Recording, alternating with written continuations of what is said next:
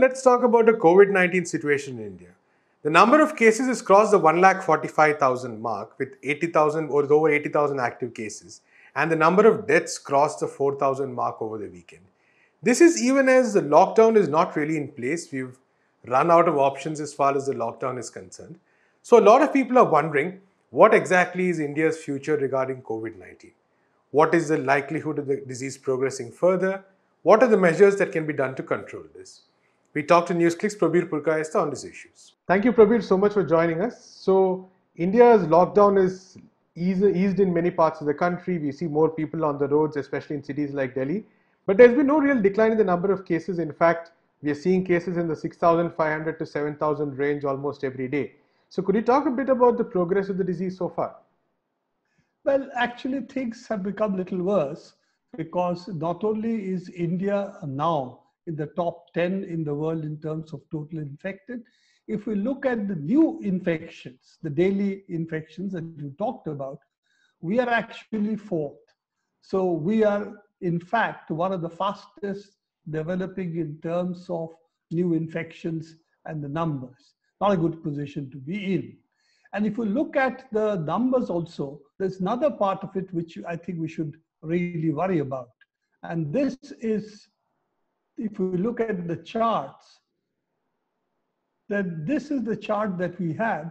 We will see that our rate of growth, what is called the doubling rate, is not really decreasing.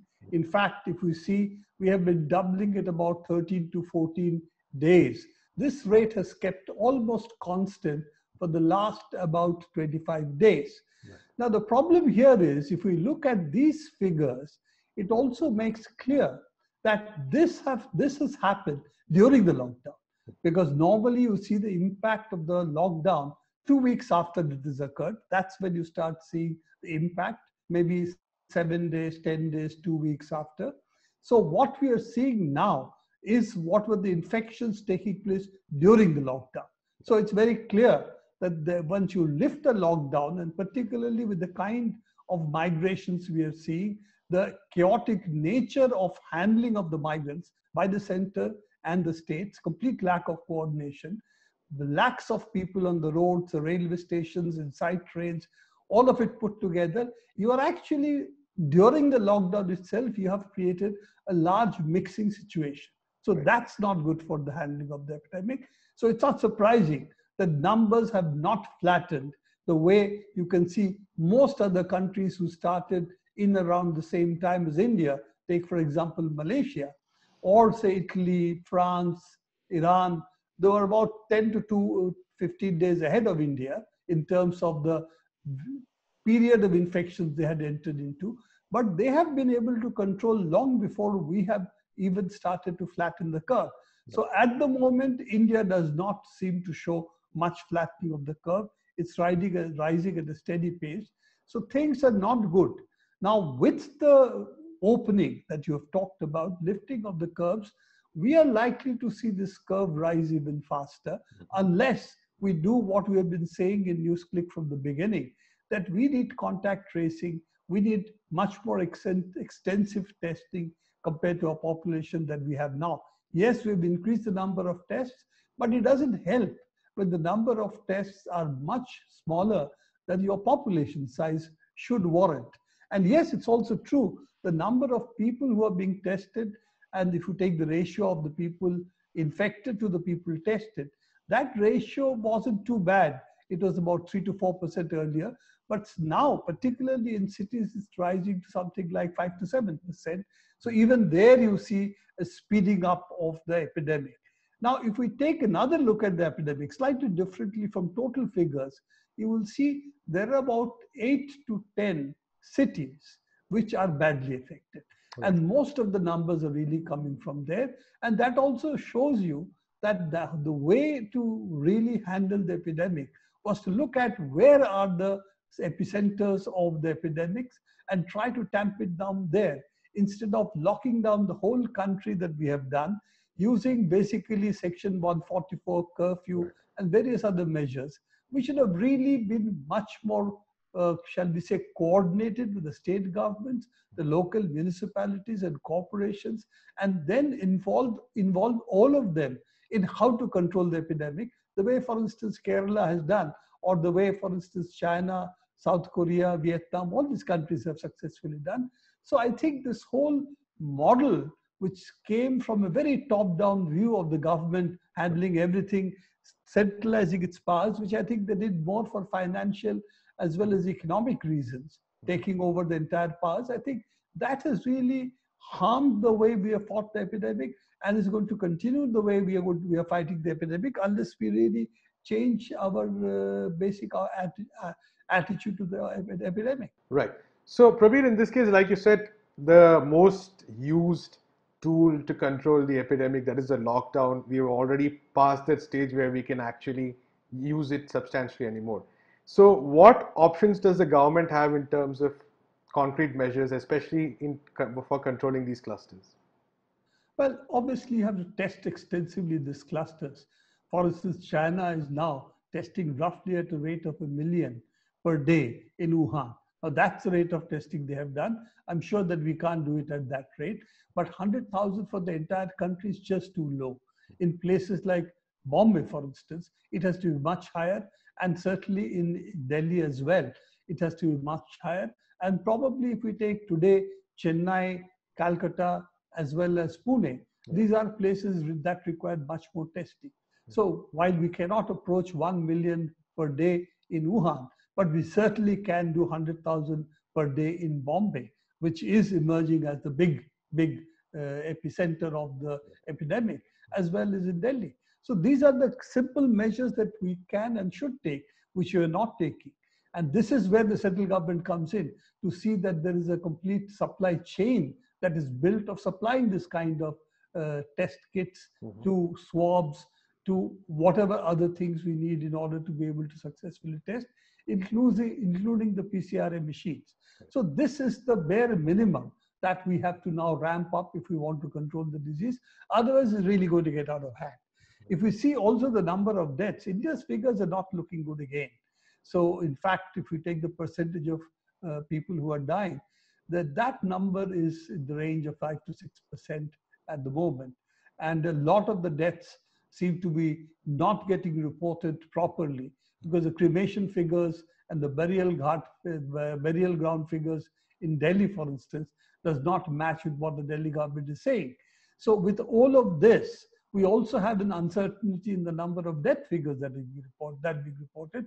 But whichever way you take it, Indian death figures are quite high. And that also is the second cause for worry for us. How do you do it? Which means the hospitals are not really equipped to handle the really severe cases. And yes, people can come there, receive certain amount of support and so on. But the kind of intensive care support, the kind of oxygen support, various other measures we need to take, including protecting the health staff. It might be there, protection might be there in Bombay, Delhi, some amount of protective gear certainly is available. But in the other places, it's not very sure that proper protective equipment is available. So all those measures, if you are not taken, not only we will not break the cycle of infection, but we are also going to lose many more people than otherwise what I would call is clearly avoidable deaths. Thank you, Prabir, so much for talking to us. In our next segment, we look at the story of Jyoti Kumari, who cycled from Gurgaon to Bihar with her injured father for a distance of over 1,200 kilometers. Now, this has become an example of the issues faced by poor and migrant workers in India. But after this incident happened, the Indian Cycling Federation decided to offer her some trials. We talked to Newsclick's Leslie Xavier on the significance or the problematic aspects of this gesture. Leslie, thank you so much for joining us. So, the case of Jyoti Kumari has become a bit of an example of the contradictions of India's lockdown. And there's been a lot of discussion, debate about how the government is treating the people. But in the midst of this, the Cycling Federation has decided to offer her trials, some sort of maybe an opening for professional sportsmanship. So is this does this look like a genuine gesture, or is it more PR? It's worse than PR if you look at the scale of despicableness, if that's the word. it's gimmick, and it shows how our sports administrators, lacking as they are in their professional capacity about for running the show, they also lack finer qualities like empathy and also an deeper understanding of what is happening around in the country and what needs to be done to remain relevant socially. Uh, forget the relevance in sports as such. So this particular instance with Cycling Federation of India coming forward, offering trial to Jyoti Kumari, it's firstly, let's look at Cycling Federation and how it's functioning at the moment. It's one of the, let's just say that it's not exactly the best run sporting federation in the country. It does have its own cycling program. In Delhi, there is a centralized training center where a lot of cyclists are there, young cyclists and all that. But let's just get back to a particular pocket in the country where cycling is big. Talent-wise, it has produced over the last 30, 40 years, ever since 1980s, when it was discovered that there is an inherent talent in people coming from that area that for cycling, and that too at an international level. So I'm talking about Andaman and Nicobar Islands. So at present, when you look at the current crop of cyclists who have come out from the two cyclists stand out. One is Iso Albin, who is a world champion, junior world champion, and another one is Deborah, who is also a world championship medalist and one of the best cyclists in Asia at the moment. And there is a steady stream of cyclists who have come from that island. But one of our Newsclick reporters, Vaibhav Raghunandan, he did a in-depth feature on Andaman and Nicobar cyclists during lockdown, just into lockdown. He had contacted them and he's trying to understand what is happening, because here we are talking about an island which anyways was always in seclusion, more or less in seclusion, dependent on the mainland for a lot of things, depending on ships to arrive or flights to come in. And now it's in complete lockdown. So what is happening within the system? That's what trying to understand was. But then we dug up certain things in Andaman and Nicobar cycling which we didn't expect. For instance, there is a former Asian champion who is a coach right now, and this lady has not been paid salary for the last 3 years because someone is not pushing the paperwork. Cycling Federation is not getting involved in it. So she has been working for free, and at lockdown she has no means of income, and she is living with a former colleague, a former teammate of hers at her mercy, so to speak, because she has a government job. She has a police job in the Andaman. So this is just one instance where you're talking about a former international medalist, and neither the Cycling Federation of India nor the Sports Authority of India or anybody is interested in.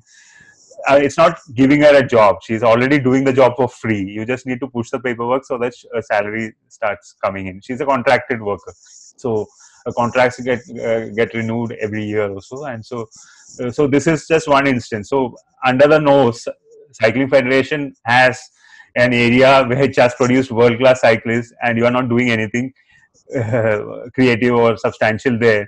And then suddenly you just, assume that there is a untapped potential in this lady who was trying to save her life as well as her father's life by cycling 1200 kilometers to a village.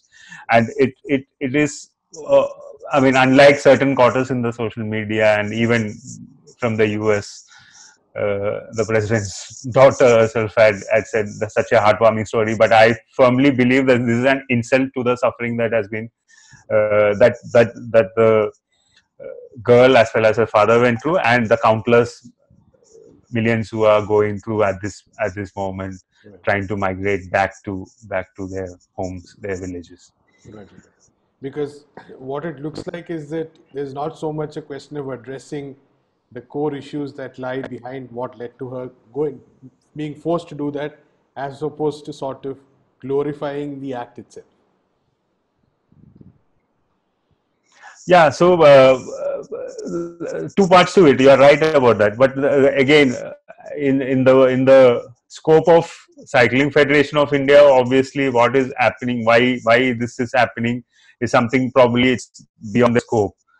But doing this doesn't solve the issue as such, right? They could probably do things constructively in the way, provide stuff for the people who are suffering out there, rather than trying to again.